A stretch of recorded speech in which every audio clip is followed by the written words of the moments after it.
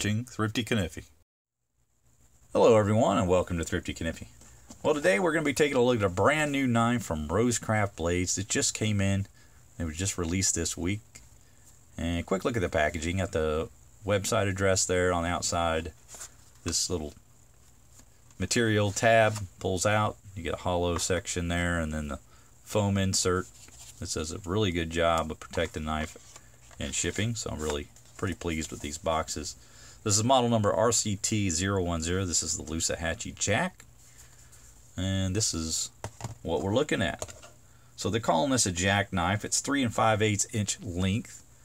You could probably argue that it's a Barlow as well, but those are typically a little smaller, generally 3 3/8 inches, but I do see them bigger as well. So if you wanted to call it a Barlow, I'm not going to be one to argue with you. But you get stainless steel bolster there with a satin finish, as well as a steel shield. This is a rosebud shield, of course, in keeping with the Rosecraft blades name there. Makes a lot of sense. You get these, I believe, nickel silver pins here, and of course the blade steel is D2, and we'll take a look at the blade in a moment. But you get steel liners on this instead of brass. That gives it a little bit more heft. Seems a little heavier than you might expect for a 3 5/8 inch knife. Very well constructed. Not seeing any gaps there at all. The handles are tight to the liners, and the liners tight to the spring. Looks very good. No rough or edginess along the bolster. The elbow of that maybe just could use a touch of rolling over. A little bit sharp, but inside of the liners feel good. All the edges of the knife pretty smooth. Maybe just one little rough area back here at the back. Otherwise really good. The other side of the knife is consistent with the handle color on the other, but I will get into more about that. If you look at the jigging pattern on this, they're calling this dragon scales. Well, you can kind of understand that, but really more to me it looks like little deer tracks run in little rows. You can see they're almost like little hoof prints from like a white-tailed deer or some type of animal with a similar foot, hoof print. But yeah, and I like this little line here on the bolster that gives it a nice little touch. So pretty happy with that. Now what I'll say about the handles is I'm not real super pleased with the coloring on them. I feel like they don't really look like what was on the website. I'll give you a picture, kind of compare, and you tell me. Now, does that look like the same thing? Because the darkness in the areas that are recessed underneath those little hoof print things, not really dark in there. It's very splotchy. You got some areas a little darker than others, but all in all, not really consistent like the one in the picture. And it's kind of the same on both sides. I mean, you really have very little darkness inside those grooves. So I don't know if maybe I got a knife that's maybe not consistent with what the pictures are showing. I'd be interested to see when JB reviews. I'm sure he'll review this knife at some point, if his handles look more like the picture or more like mine. But that was a little bit of a disappointment for me. This is a $58 knife. Very much like a Rough Rider Reserve in terms of quality. You got good centering on the blade, and very well made. If we look at the clip point blade, I'm very happy with it as well. You've got D2 blade steel on this, a long pull, nice satin finish, and it's got a lot of belly to it. Very much like an English style clip point blade, but a little more body to it and a little less curve in the clip. But otherwise, it does look very similar to a more British style clip point blade. There you can see the swedging at the top there, and he's a big fan of the swedging, and you generally see that on his knives.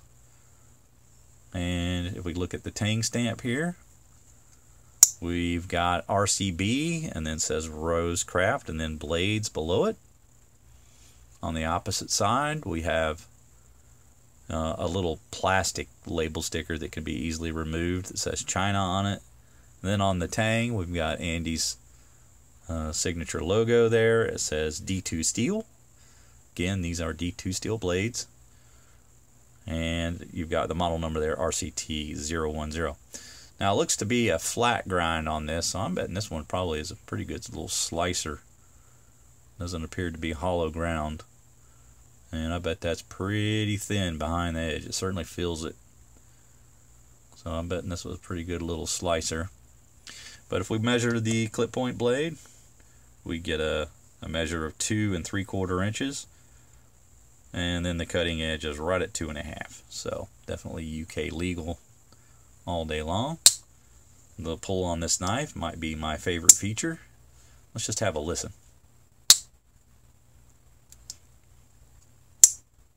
Great lockup, great half stop, great close. All very positive action. Very, very well done. Very good confidence in the use of this knife. You don't even need to worry about choking up on that choil. You've got no issues there. I'd say about a 7.5 pull, if not stronger. And the action on it is just very positive. Everything snaps into place. So wonderful action. I can't say enough about how well they did on that. And again, I like the clip point blade on this knife. I'm a big fan of jackknives as it is, and then you give me a nice healthy bodied clip point blade. I'm liking that a lot. So my only disappointment with this knife is just the handle coloring. I'm not just not a fan of how it looks there. I may try to do you know, my own hand at trying to recolor this in a different way, maybe try to make it look a little better, improve on it a little bit. But as it is, I don't know if all of them are going to be this way. So it's hard for me to really assess if this is just how they're going to be or if it's my knife alone. But time will tell. But that's going to do it for my review, guys. Again, this knife is $58 over at Rosecraft Blades. You can use Big Red EDC code over there to save 5% and end up maybe paying for a little bit of the shipping to your door. But yeah, right at that $58 mark. I think it's a good value. They are very much like the Rough Rider Reserve knives, obviously. Got centering, good centering on the blade. And just what you might expect from Andy's style of knife. And again, like a Rough Rider Reserve, built very much the same way. But that's going to do it for me, guys. Hope you enjoyed the review. Make sure you like, subscribe, hit the bell to be made aware of videos when they drop. Oh, and please do join me and Slippy Saturday, tomorrow, at 10 a.m. Central Time, 4 p.m. UK time. I'm trying to get this video up tonight, so you have one last reminder to join us.